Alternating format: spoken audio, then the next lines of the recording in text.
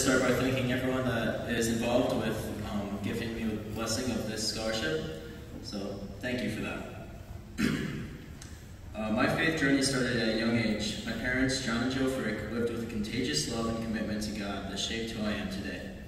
My parents helped to plant the River of Life Community Church here in Canton over 2 decades ago.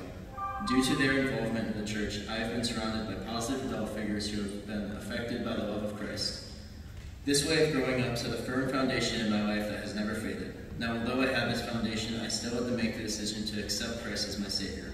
And that is where the true growth happened.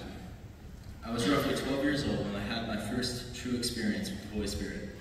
The youth in the River of Life Church's district attend summer camps, and for the middle school, it was Swan Lake Christian Camp. Each morning at this camp, the campers would be given 15 or so minutes for a quiet time with God.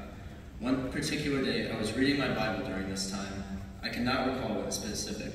After a couple of minutes, the wind picked up and flipped a couple of pages over to Psalm 23. I read this chapter and was immediately greeted by chills and an overwhelming sense of joy and peace. It was the most surreal moment I had ever had at that point in my life. From that moment forward, I knew that my life was devoted to God and that Jesus truly was my Savior.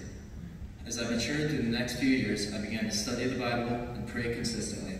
As I stated, I devoted my life to Him, but I wasn't entirely sure what that entailed. Going into high school, it was known that I was a Christian, but my actions didn't reflect that. In my mind, I thought that because I didn't do sinful things that are often thought of as bad, that I was where I needed to be and my faith was good. I didn't realize that the things I say, what I chose to talk about, and the people I surround myself with can be just as harmful. God was gracious and showed me this. And in turn, I separated myself from the things that were separating me from God. My faith has exponentially grown in recent years, and God continues to shape me and teach me new lessons. I have found ways to disciple others and get involved in mission work, such as counseling at the same camp I had my first spiritual experience at, and even helping with worship. I recently went on a mission trip to Alaska, which opened my eyes to the opportunities there are to show the love of Christ to others. I am in no way perfect. I continually fall short of God's standard, but because He is gracious and merciful to me, I can say that I am saved.